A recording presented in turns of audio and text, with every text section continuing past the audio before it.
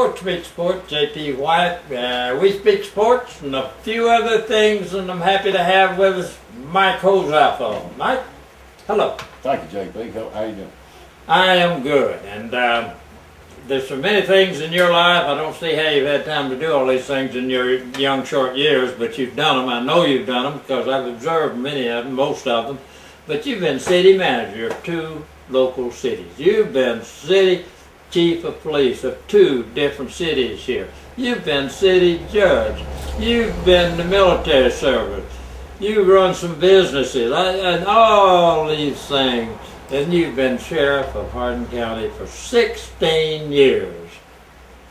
Man, how'd you get time to do all those things? Well, I might be older than you think I am, JP. No, you're just a kid. You're young enough to be my son. I'll almost be willing to bet on that. Well, okay. I'm going to ask you about, we're supposed to talk sports tonight. Yeah. Did you play any sports? Not really, no I didn't. Football? No, well, junior high, but not in high school. Well, that's football. That's sports. You know, I didn't care if it's pee-wee. So we didn't have a little that, but then, I know what, maybe you at the present are doing something in the way of sports. Just umpiring high school baseball.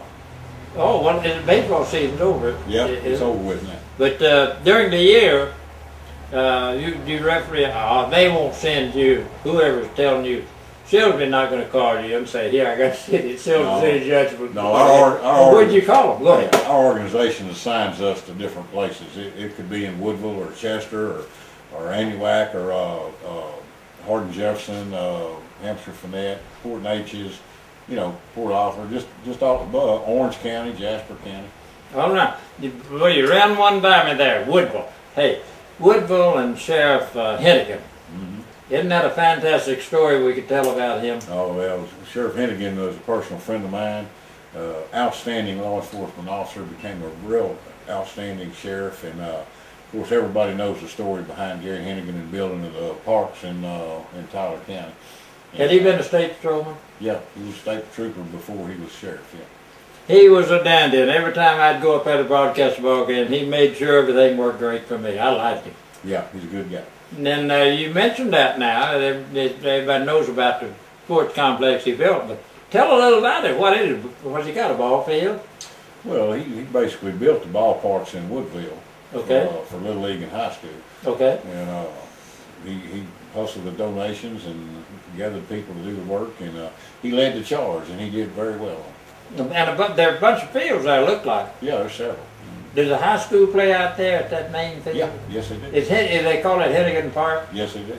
Has he got a son or somebody that is sheriff now, or something? Yeah, his sheriff. You know, of course, it was unfortunate that Gary died, but his son is the sheriff now, and he's very involved in baseball, and seems to be doing a very good job for Tyler County. Do you think he's sort of heading up the Hennigan Park maybe in baseball?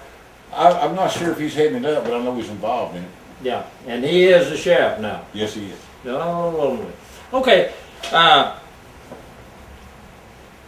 You said, where'd you go to high school? Koontz. Then sometime later in your life, you went to college. Yeah, tell me something about that. Yeah, when I got out of the military, I went into law enforcement, and eventually, and when I was working for Silsbee Police Department in 1972, I decided I needed more education, and so I went to Lamar and studied criminal justice under the VA bill, and worked straight nights at Silsbee PD and went to school all day at Lamar. All right. Well, now that you mentioned being Silsbee Police Department, where you were also city chief somewhere else. Where was it? Well, I've been the police chief in Sour Lake, and I've been the police chief in Silsbee. But I was a patrolman in Silsbee 40 years ago, 39 years ago. Oh! And I was a police chief there about 9 years ago. Oh! All right. Well, let's see. You know what? I've had a lot of fun, and I've had a lot of people tell me a lot of things about the Bragg Ghost, and I've been out there a few times, and James Reed took me out there, and we took the superintendent, and we thought we lost him and all that kind of stuff, and I've had a lot of fun. I bet you, being sheriff, you probably heard or saw or knew something that you could tell me about the Bragg Ghost. Well, believe it or not, the old Ghost Road it's famous. Of course, I patrolled it in the 70s and the 80s and the 90s, and I've caught people out there from all over this country. They come from out of state, from a long way off. They've heard about the Ghost Road and they want to come see it. In fact, from China even. Go ahead. I can tell you. I never caught a Chinaman out there, but I've caught a lot. Well, they were. Go ahead. Yeah, I've run into people out there from all over the United States. Yeah.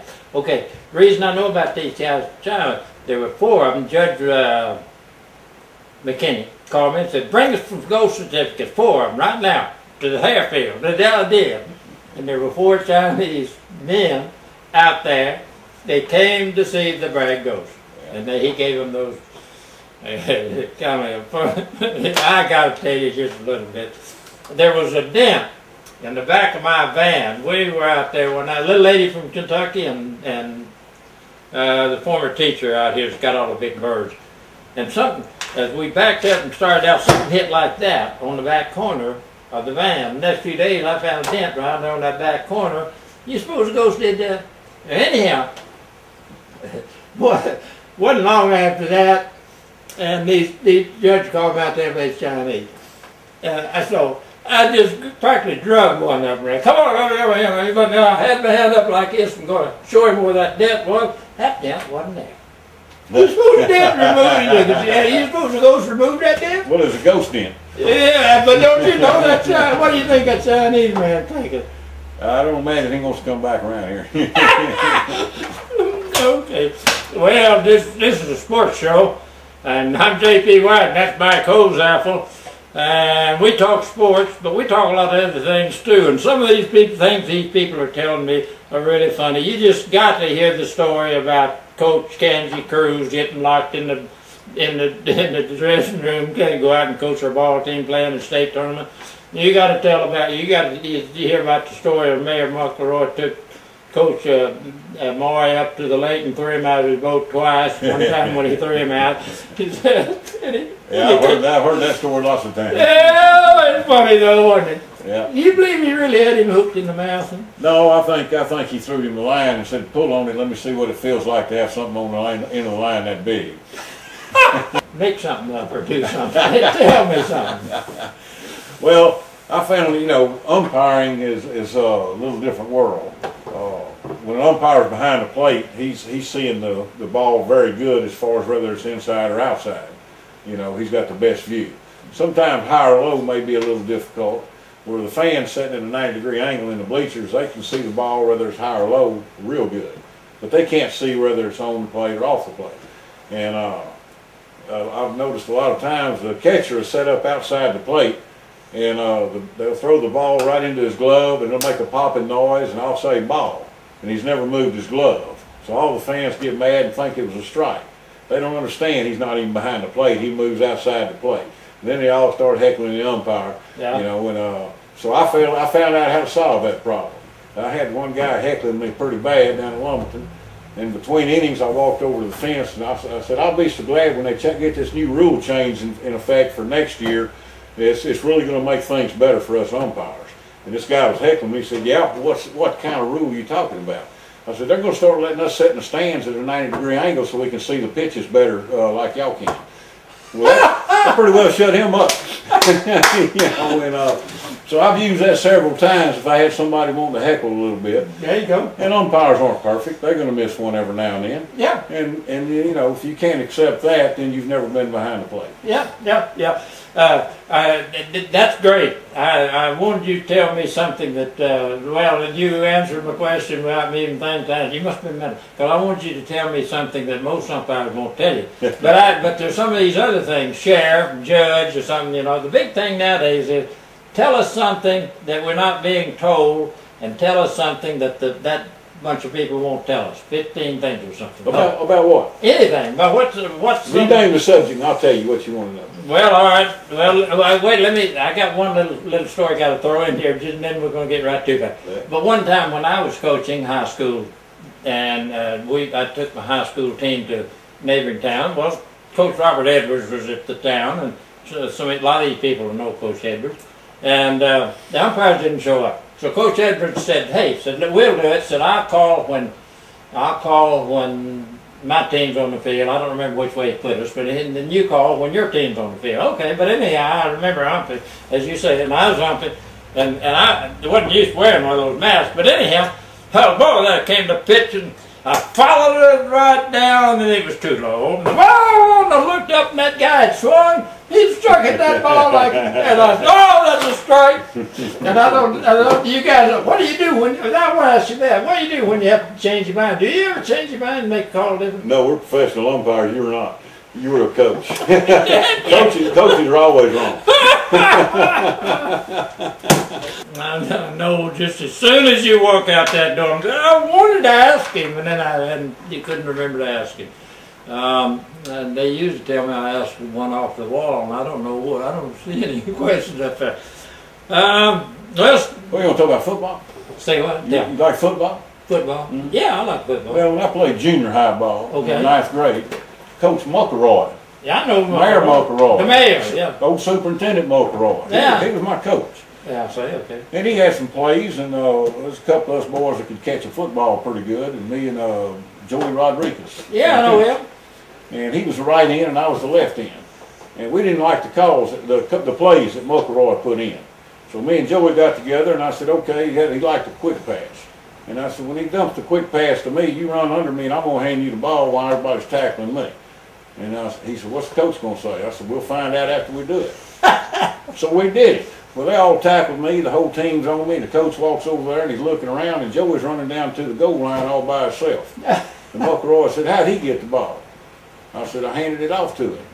He said, why'd you do that? And I said, well, we just decided that'd be a good play. He said, y'all think you know more about coaching than me? We said, oh, no, sir. He said, well, we're going to put that play in. We're going to use it from now on. And we did. In fact, Joey scored a touchdown that year on that play. About a 60-yarder or 70-yarder. But, you know, just little things like that. We had a lot of fun. Yeah. Of course, I still got the Muckeroy's footprint embedded in my rear end. J.B. White, SportsSpeak Sports. Happy to have Sheriff Mike Holzapfel. That's the biggie as far as I'm concerned. And all these other things. We speak sports on SportsSpeak Sports. We'll be back next time with another celebrity. Thank you, Jacob. SportsSpeak Golf Cars and Motorbikes. Highway 327 West in Silsbee has this sophisticated, street-legal Tony Lamborghini golf cart. 6-seaters, 4-seaters, customized trailers, LaFree electric bikes, manual pedal bikes, and a motorized Velo Solex. Tires, wheels, trolleys, and accessories for club car and easy-go. SportsSpeak Golf Cars and Motorbikes, Highway 327 West in Silsbee. Call them at 385-3838.